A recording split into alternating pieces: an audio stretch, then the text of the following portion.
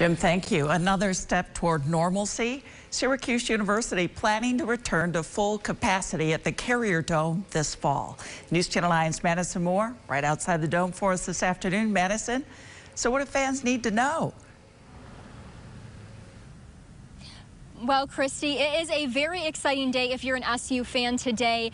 Here at the Carrier Dome, they're able to go back to 100% capacity come this fall, and that's because they're going to be following those state and CDC guidelines for those large-scale indoor event venues. So take a look at these guidelines here. For fully vaccinated individuals, they're going to have to show proof of vaccination at the gate before entering, either with their vaccination card or that Excelsior pass. For unvaccinated individuals or those whose vaccination status is unknown, they'll have to show proof of a negative COVID test before entering the dome. That can either be a rapid test within 6 hours of the event or a PCR test within 72 hours of the event. Masks will still be required for unvaccinated fans over the age of 4. The athletic department says fans, students, and athletes are ecstatic about the news, but Deputy Athletic Director Andrew Goodrich says this wouldn't have been possible without the entire Syracuse community.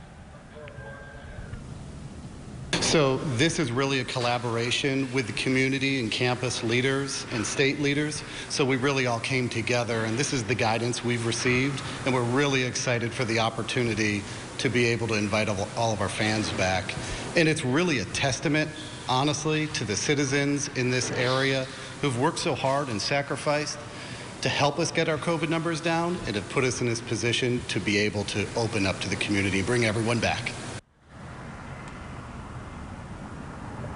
And Goodrich added that they're working closely with state and local officials to monitor that COVID data, and they'll make any necessary changes to the guidance as those COVID data continue to change. Live at the Carrier Dome, Madison Moore, News Channel 9. All right, bringing everybody back to the dome. Thank you, Madison.